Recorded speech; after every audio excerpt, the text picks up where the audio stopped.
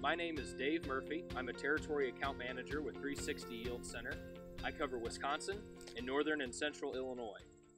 Across my territory and the entire northern Midwest, white mold in soybeans is a really prevalent disease. It costs us a lot of yield in many years. It thrives in cool and wet conditions, especially in higher fertility fields and fields that stay wetter under the canopy. This morning we're standing here in a field on my home operation. We're in a soybean plot that we do in cooperation with a major seed company. In addition to yield, one of the main goals of this plot is to develop the white mold soybean disease ratings that occur in your seed guide every year. This field was picked because it has an extreme white mold history. In the very cool and wet year in 2009, this field only yielded around 15 bushels per acre. White mold is such a difficult disease to manage because the way the spores behave during their life cycle. They like cooler and wetter conditions, and they overwinter in the soil on residue and on old plant material. And then when the conditions are right, they reproduce, they release spores out into the lower canopy, and they usually infect our plants in through the flowers or in through the lower stems. In the past, our best tool for managing white mold was just to pick varieties that were more tolerant than others.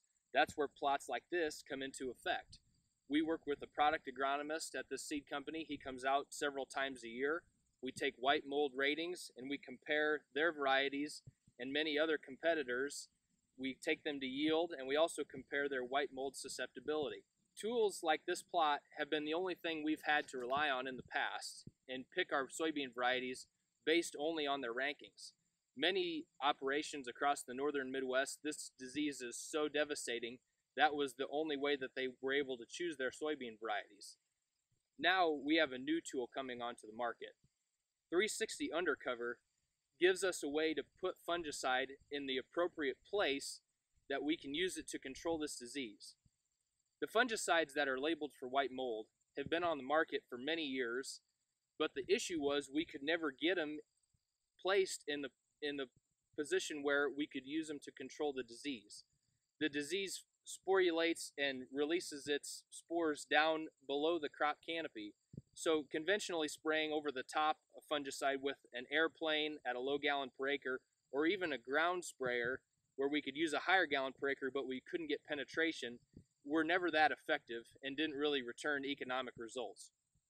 Using the nozzle body of 360 Undercover, we can spray the fungicide and any insecticide or anything else we may spray at the time down below the canopy of the leaves, and we can get great coverage of the fungicide on the lower half of the plant and on the soil surface using the rearward facing nozzle. To make fungicide effective against white mold, we also need to move the timing from our traditional R3 when the soybeans are first potting up to R1 when the soybeans begin to bloom. That's when the infection occurs into the soybean flower. So utilizing 360 Undercover, we can place our expensive fungicide into the crop canopy where it needs to be to control the disease, and also move it forward in time to the time when the soybeans are actually being infected. We can begin to turn the tide on this tremendous yield robber, and we have a new management tool to put in our toolbox with 360 Undercover.